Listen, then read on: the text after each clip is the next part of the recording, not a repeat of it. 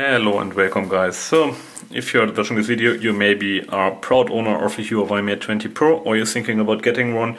So I will share my 9 secret tips and tricks which I learned with the device so far. And hopefully this is helpful, or if you're interested in the device, you may be seeing some stuff which you like or dislike. Yeah, and let's start off with the thing which started the whole thing for me, is how to launch the camera quickly with one button. And this is actually here. It does only work if the display is locked, and then you have to double press the silent key, and it starts in the mode you had previously on the phone. So it starts in the same configuration as you had. Sadly, this seems to not work if you are running any kind of media. Then it's only going to the louder or more silent mode. So yeah, it's a bit of a bummer for me because I'm always having this stuff running on it. So next thing I found quite interesting. Here saw the face unlock work in action. This is the silent mode while sleeping. And let's see how we go there. Let's maybe try here sound do not disturb mode. So for one, you can set a planner here. And the thing was, I was talking with a work colleague, and he told me that he cannot disengage his sound at night, because if there's something with the kids and somebody is calling or something, you really need to be reachable. So here we can set it to allow priority interruptions only. And we can define which are priorities. So like we can define our phone book favorites can call us. And here this is especially interesting. If somebody tries more than 2 times in 3 minutes to call you, the call will actually ring. So if something bad would be going on, the people could reach you quite easily with this. I really like this because yeah, nothing is bad. Nothing is good about getting your sleep disturbed by the million of messages of groups and stuff and everything. So a third thing which I find quite important is that the phone actually suppresses background running of apps a little bit. In some apps, like for example here the app I'm using to track the battery usage, don't work at all, or messaging apps I had to say. And I found out where you can disengage this. So this is tip number 3.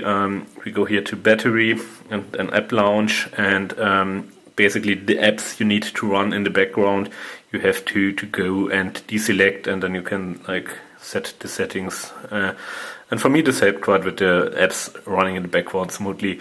It probably needs a bit more energy, but like for example this app did not run at all, and yeah, I'm not quite sure about sports tracker. I haven't tried all the apps out, but yeah, I noticed that it was getting really strange values and was not really working at all. And for example this app here didn't work. So yeah, I think this is a thing which could help somebody out here.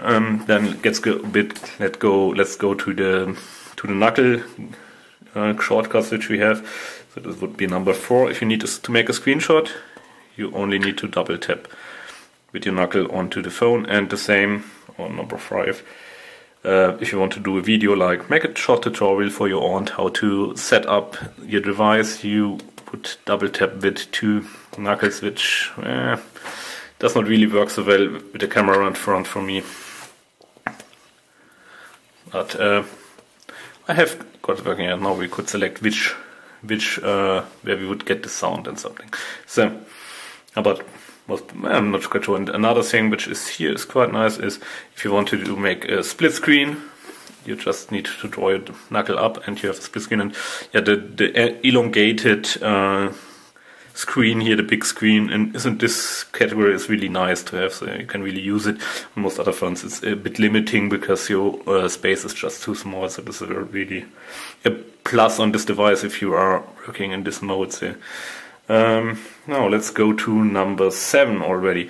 So we are going into the cam, and let's see, this thing also has slow motion camera and like this 3D emojins, and they are all hidden here under more. And I think slow motion is quite clear, so you can do this 32 960 FPS like on most other devices these days, and they like auto capture it and everything.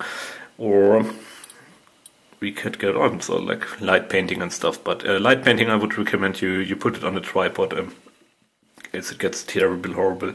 So and we wanted to show the 3D emojins, and they are a bit hidden here in the AR lens. So yeah, not quite sure what Apple was thinking when they introduced it, but Huawei copied it, and yeah, it's absolutely useless, but you can capture like your face as a sherry or some kind of fish.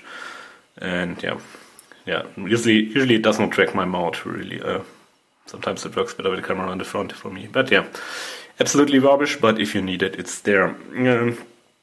Yeah, and then let's talk about another thing. This is the data, this for saving your data plan data.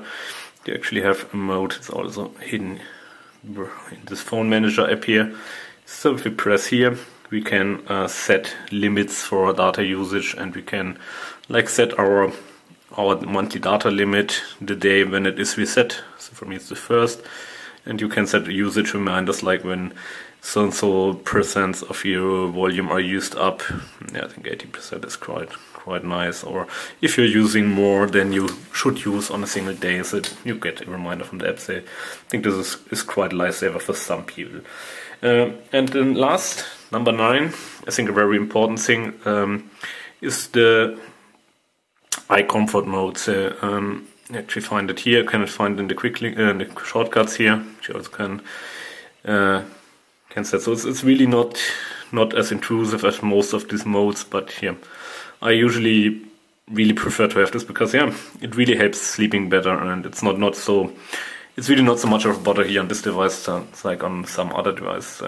Usually this should reduce the blue light, and then you can save better, and your eyes are getting less stressed. And yeah, I really enjoy it. So something you should try out if you haven't done it. And there are apps for doing this, I know, but here it's included. So yeah, quite nice. So if you enjoyed this video, and if any of my hints were useful to you, just write in the comment, leave a like. Of course, I'm really happy if you subscribe to my channel, and yeah, I hope to see you guys around. Thanks for watching. Bye bye.